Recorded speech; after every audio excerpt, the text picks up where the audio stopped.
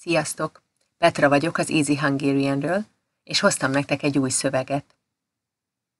Augusztus 20-a, Magyarországon nemzeti ünnep.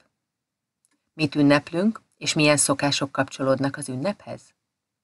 Nézd meg a videót, és megtudod. Ne felejtsd el, hogy a szöveg magyar és angol felirattal is elérhető. Augusztus 20-a nemzeti ünnep és munkaszüneti nap Magyarországon. Ez a nap az első magyar király, első Szent István ünnepe, akit 1083. augusztus 20-án avattak szentté. Augusztus 20-án van az új kenyér ünnepe is.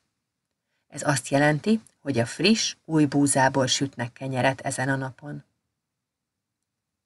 Hagyományosan minden évben ezen a napon rendezik a debreceni virágkarnevált, de az országban minden városban és faluban vannak programok. Budapesten a nap végén gyönyörű tűzijátékot lehet látni. Remélem tetszett a szöveg. Ha szeretnétek elolvasni vagy letölteni a szöveget, akkor kattintsatok a linkre a leírásban. Sok hasonló videót találtok itt a YouTube csatornámon. Iratkozzatok fel, ha nem szeretnétek lemaradni az újabb videókról. Legközelebb is tanuljatok velem. Sziasztok!